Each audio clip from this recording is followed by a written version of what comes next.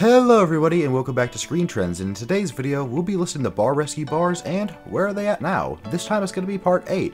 Also don't forget that we will be giving away a $50 Amazon gift card, so please make sure to go ahead and subscribe to the channel, like the video, and without any further interruptions, let's go ahead and get right into it.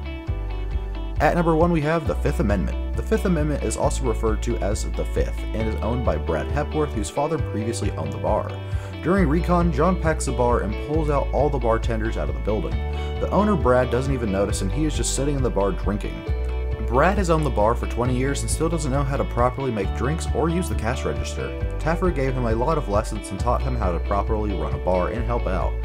Brad has definitely tried his best to improve himself, but he is still stubborn at many times. After the makeover, the bar is open and the reviews are mixed. They only have club liquor license in Bountiful, Utah, which makes it one of the most special bars in the city. At number 2 we have Thunderbolt Bar and Grill. John Taffer and his crew are in Pleasant Valley, Missouri to rescue Thunderbolt Bar and Grill. While John is there, he finds a filthy kitchen and the owner, Don, is acting like a frat boy in his own bar. Don will need to change his ways if he wants John Taffer to rescue his bar and if he wants Thunderbolt to succeed. During the bar rescue makeover, John Taffer decided to change the name of Thunderbolt Bar and Grill to Thunderbird KSC Tavern. The good side is that the bar is still open and has kept the name. In addition, sales are going up and the reviews so far are extremely positive. At number 3 we have the Wildfire Bistro. Wildfire Bistro is owned by Tony David, who bought the bar and is a performer who must choose between his career and responsibilities.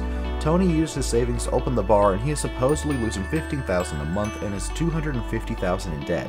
And while John is doing recon, he sees that Tony's performances are not entertaining and that he also sees food at the bar and that has a hair in it.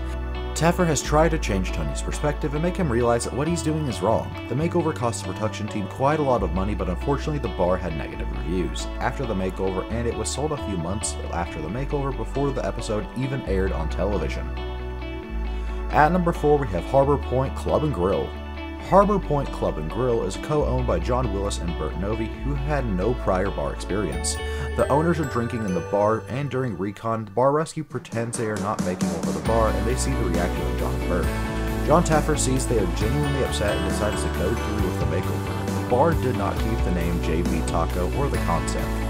They currently go to Rocket Sports Bar, but at least the reviews have been somewhat positive, so definitely John Taffer has made his usual difference here, and we thank him a lot for it.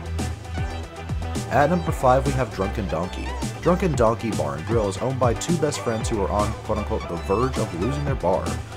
Co-owner Nick Bagais is working while wearing sandals, and the bar has 75 different kegs, and they are using 4 different managers to help run the bar. The bar's menu is far too large, and the kitchen is using a microwave to warm up food. During the bar rescue makeover, John Taffer decided to change the name of the Drunken Donkey Bar and Grill to Butcher and Brew Pub. Good news is that the bar has kept the name since, and the bar owners have multiple other businesses, including another Drunken Donkey bar. The sales on the other branches have been soaring, but for the main business, sales have decreased since the makeover. Well, at least they have improved after the makeover in some rights, but unfortunately the people still have their qualms and worries about what's going on there. So John Taffer made his best difference possible, but unfortunately wasn't enough to save this bar.